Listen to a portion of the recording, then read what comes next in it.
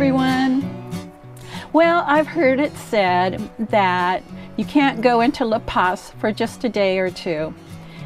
It always turns into a stay of at least a week. And we are living proof that there is something to that adage. Our planned marina stay of 18 days to encompass the visit of our daughter Beverlee's, to encompass the time that our daughter Beverlee would visit, actually turned into more than that. It was cheaper, economically wise, to pay for a month than to pay the rate for 18 days. So since we were there, why not enjoy the facilities and the city for a month? We found it was very difficult to tear ourselves away from La Paz. There are many compelling reasons. One is the cruiser social scene, which is facilitated by Club Cruceros, located at Marina La Paz. We have joined the club. It's $10 per person per year, and during the morning coffee hour, it's great to run into acquaintances from the yard or from San Carlos and to make new friends. The club sponsors the Morning Cruiser Net. Swaps and trades, go ahead. Darby. And many activities, including Christmas and New Year's Eve potlucks.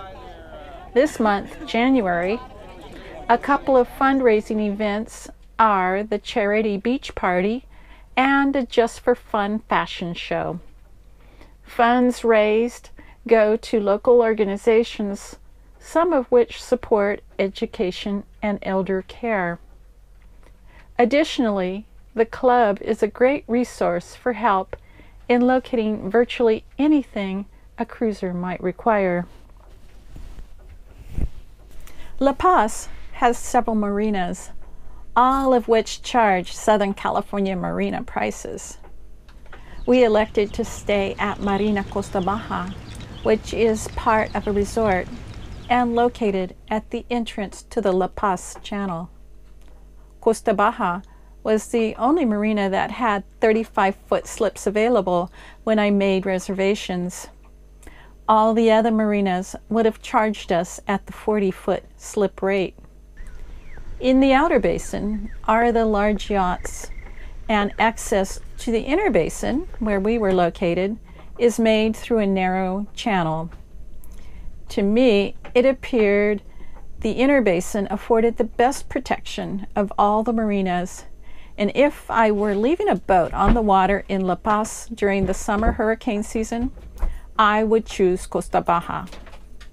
While the marina is located 6 miles outside of town, and we were not in the middle of things, the complimentary shuttles, clean facilities, restaurants, gym and spa, and having snacks and drinks at the pool were delightful.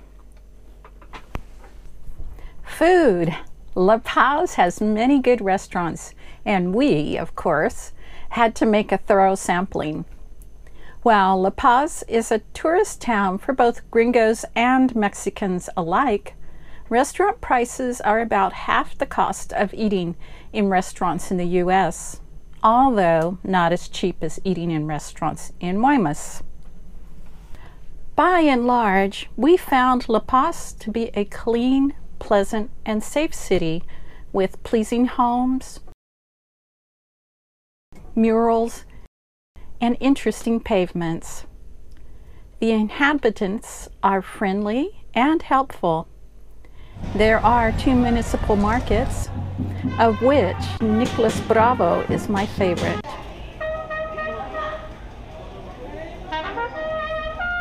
Both Beverlee and I became addicted to the empanadas we could find at one of the loncherias there.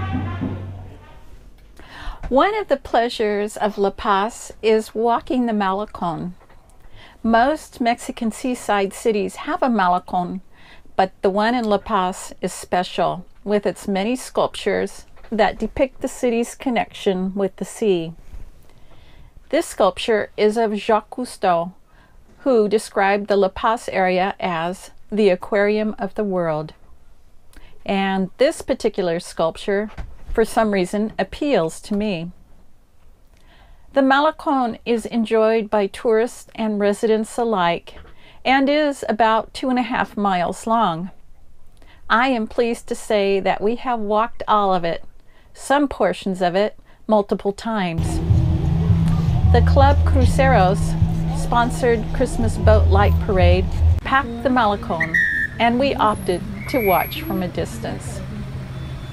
The Malecón has a dedicated bike lane and is wide enough to accommodate skaters as well. Here, Beverlee is enjoying roller skating at the reasonable skate rental rate of $1.50 per hour. While we mainly took it easy during our stay, we did accomplish a few projects. Lee did the annual servicing of the windlass and found it needed about a tablespoon of oil. He also swapped the ends of our anchor chain. The end of our 200-foot anchor chain that would normally drag on the sea bottom when we were anchored is now the part that remains in the anchor locker, and the end that had less wear and tear on it is now attached to the anchor shank. Beverlee pitched in and painted the starboard bow scrollwork. However, Lee was the busy one. He also fixed 2 non-working burners on the stove. In both cases, he cleaned and sanded the thermocoupler and added new washers. I cleaned accumulated grime, and now we have a stove that is shiny and all the burners work. We had a rental car over New Year's so that on the 2nd we could take Beverlee to the San Jose del Cabo airport to catch her flight back to the U.S. For our New Year's Day trip, we visited the gold and silver mining town of El Triunfo, a town who in its heyday in the mid to late 1800s had a population of 10,000. Before returning the car, we made a major provisioning trip to Ley, and the day before leaving the marina, we shopped at Chedraui, my new favorite Mexican supermarket, for fresh meat, fruit, and vegetables, as well as our favorite Mexican cheese, a smoked provolone. Christmas is over, and it's time to head out. Unfortunately, we will be missing the beach party and seeing our friend Steve from Pablo traipse down the runway at the fashion show. In our next episode, join us as we learn there is more to cruising than just getting the boat and leaving the dock. So until then,